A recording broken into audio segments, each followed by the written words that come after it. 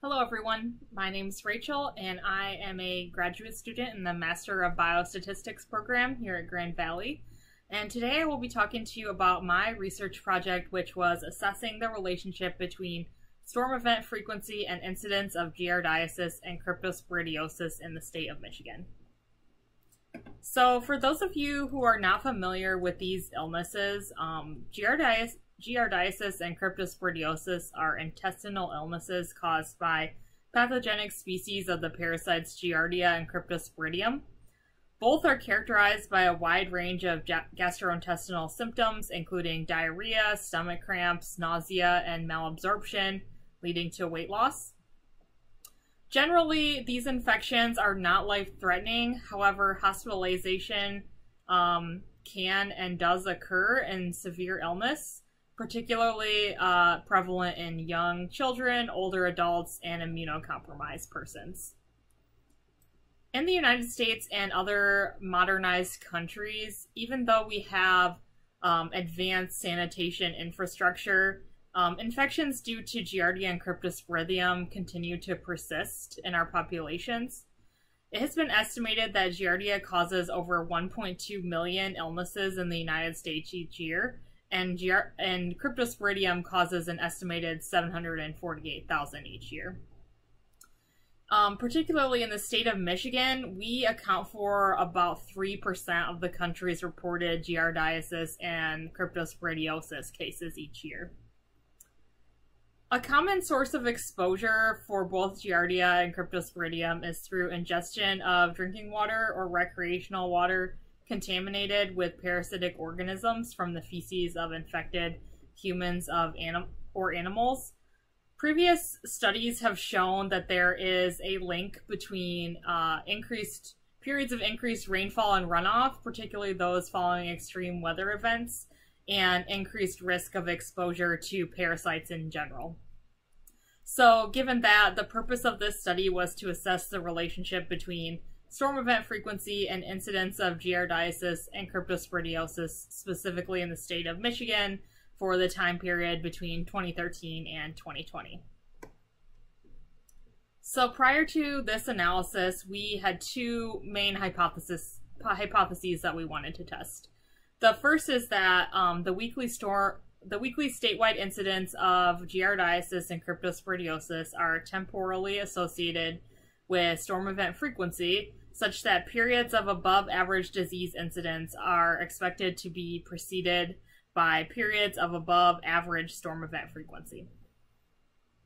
And then the second hypothesis that we had was that the annual countywide incidence of giardiasis and cryptosporidiosis are associated with the annual storm event frequency, such that counties with an above average number of annual storm events might be associated with above average disease incidence for both cryptosporidiosis and giardiasis.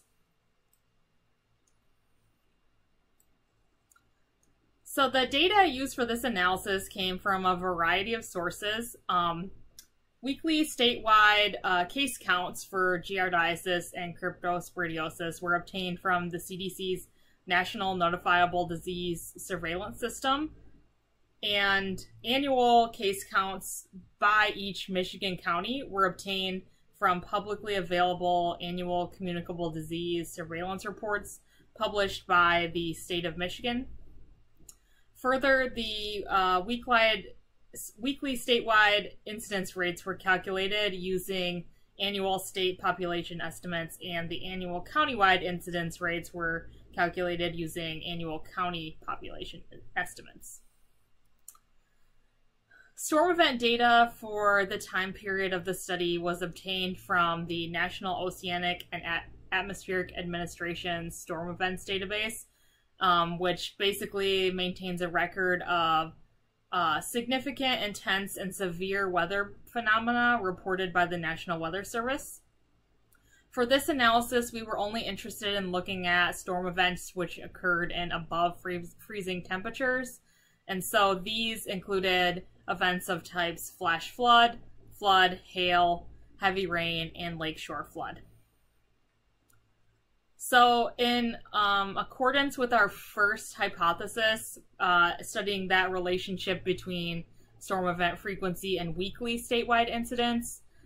We assess the relationship using time series analysis, in which the strength and direction of the associations between disease incidence rates and storm event frequency was accomplished using the time-lagged cross-correlation between each of the time series plots. In addition, in testing our second hypothesis, which was assessing the relationship between storm event frequency and annual countywide incidence of giardiasis and cryptosporidiosis, we created choropleth maps, and counties were colored using a diverging color scheme to identify those with storm event frequency and disease incidence rates in accordance with our second hypothesis, and particularly to identify counties which exhibited both an above average storm event frequency and an above average annual disease incidence rate. So getting to the results of this study, these first two figures show the cross time series plots for both the storm event count and the incidence of giardiasis and cryptosporidiosis overall in the state of Michigan. So these counts go weekly from the start of 2013 to the end of 2020, and the blue time series is the count of weekly reported National Weather Service storm events, and the red is the annual or weekly incidence of giardiasis in the state of Michigan. And then in figure 2, same thing, except for the red is the weekly incidence of cryptosporidiosis.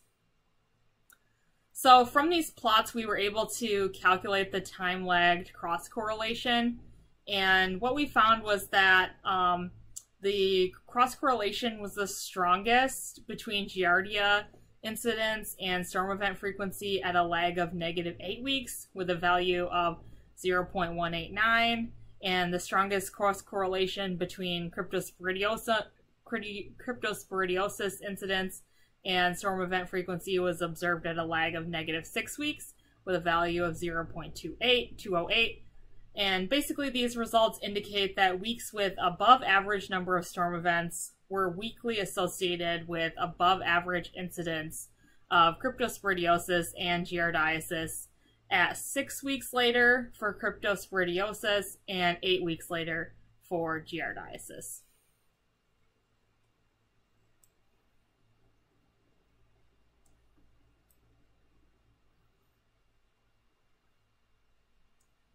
So this next figure, figure 3, gives an example of one of the choropleth maps that we produced.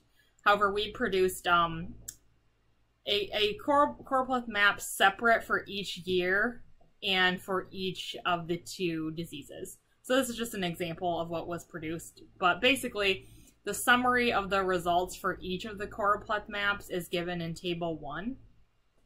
So for each of these maps, we counted the number of counties in which a pattern was shown between annual storm event frequency and disease incidence that was in accordance with our second hypothesis, meaning that the county exhibited either both above average Giardia incidence or cryptosporidiosis incidence and storm event frequency, or below average for both of the measures, not a mismatch. So on average, over all of the years that we looked, excluding the year 2020, since we didn't really have very good incidence data for that year, we found that 53.4% of Michigan counties were consistent with our second hypothesis, and only 44.1% of counties were consistent with our second hypothesis for cryptosporidiosis incidence. We did have a couple more interesting findings from this study. So we identified several Michigan counties which consistently exhibited both above average storm event frequency and giardiasis or cryptosporidiosis incidence across time. And these counties included Houghton, Marquette, Alger, and Delta counties. So these are all found in the Upper Peninsula. highlighting an area that probably should have some further comprehensive geographic investigation undergone. So if we look back to Figure 3, if you look at the dark orange counties, those are a lot of the counties that we found consistently had above average disease incidence rates and above average storm event frequency compared to the rest of the Michigan counties. Further, given the limitations of the methods and data used for this analysis, further research should be done that utilizes multidimensional methods such as geographic information systems to provide a more robust assessment of the spatiotemporal relationships between precipitation, geographic characteristics, and parasitic disease incidence. And then here are my references. If anyone has any questions, feel free to reach out, and thank you for listening.